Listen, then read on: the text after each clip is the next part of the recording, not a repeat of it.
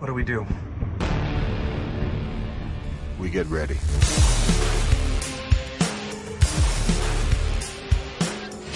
There was an idea to bring together a group of remarkable people.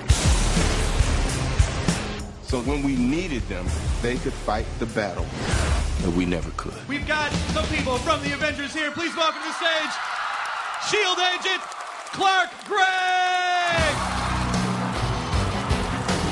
Also, other S.H.I.E.L.D. agent Kobe Smulders! And Loki Tom Hiddleston! Captain America Chris Evans! Mark Ruffalo, the Incredible Bruce Banner! It's like the classic comic book movie meets an independent feature. But you're walking into some great acting and some great writing as well.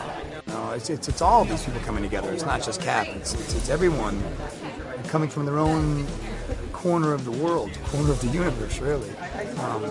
And it takes time for them to get along. There's growing pains. I mean, if I were to put together a dream team, my ideal cast list in any story, of any genre, of any film, I'd have always wanted to work with Robert Downey Jr. and Mark Ruffalo and Chris Evans and Chris Hemsworth and Scarlett Johansson and Sam Jackson, Jeremy Renner and Kobe and Clark. You know, these are just incredible talents, and to have their talents step into these huge characters, it's like a dream. It really is. This is my first con. Oh, yeah!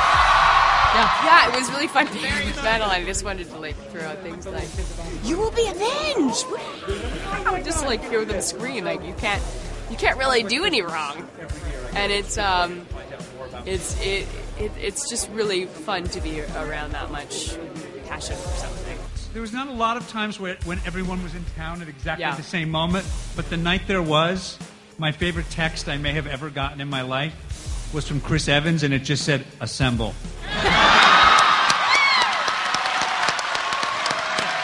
fans are just so passionate, and they just love this world, and it's so fun to be a part of creating it for them. You know, the first year, right when Iron Man came out, there was definitely some nods and stuff. And last year at San Diego Comic-Con, there was a number of people dressed up as Agent Coulson, which was, I don't know that I've ever been more honored or tickled by anything ever. It's lovely to be appreciated. It's lovely to know that I guess that one's work means something to somebody, to some people, and it's an honor. I'm still kind of a bit overwhelmed by it. It was pretty great. I mean, we're still working on it. We've got 7 months to go, so it's so there's no rest for us, and certainly we don't sit back on our laurels. But the response to the trailer in the online community, the response in that room to the trailer, to the cast, to that new footage that we brought out, it feels very good.